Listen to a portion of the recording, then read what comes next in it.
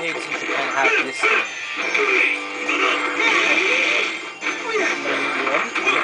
Yeah, 90. All the ones I've been to. So, Osaka, Very popular? people play them. Yeah, the 90s never really went away there. Even though it's kind of old past. Because I know in China they have a lot of records.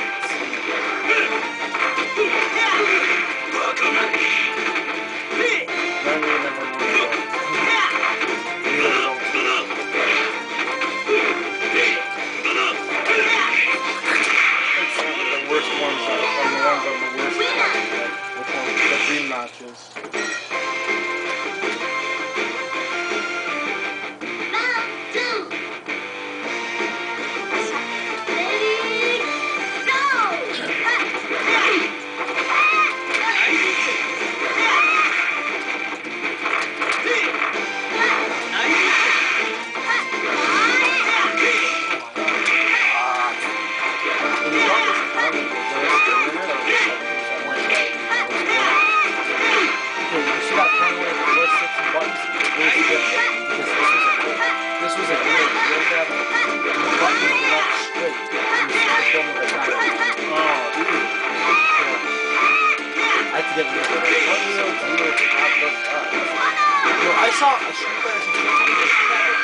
Instead of the buttons being like this, yeah, the buttons were like this. Like this, right? Yeah, it was like this. I hate that.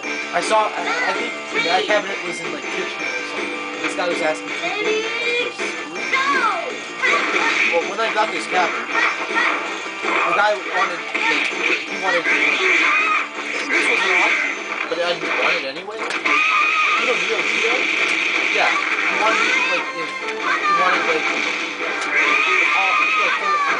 a puzzle model wrestling, CRT, or NGS, the EX-Geese motherboard, and actual power supply. Very cheap still. This guy had... That's taping, right? Or is it not? Yeah, it's taping. Okay. This guy had a 4-slot and a 6-slot ULT. He had 94, 95, 96, 97, 98. All in one cabinet. All arcade. He said he was reportedly selling that for like $300 or something. Really? Yeah, right. The one that we had up in Brandon at Shoppers, they had a 4-cab and they had a Marco the Wolves and everything else. And they were selling that for 6. I wanted to buy it at the time, but I heard they were selling CBS for like 500.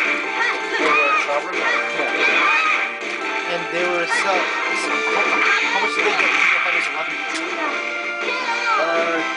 How much did they get for it? Yeah, because that's a lot of money right there. You made nothing.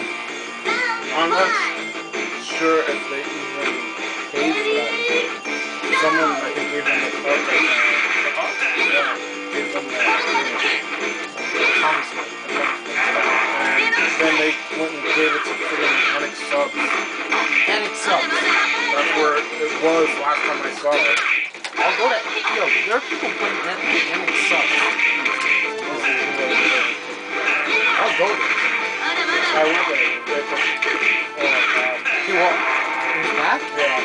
How bad? Like, in terms of what? Like a button? Because I don't think the place itself is dirty. Oh, yeah, I think there's something shit. Like, even like the like just the being in there is dirty.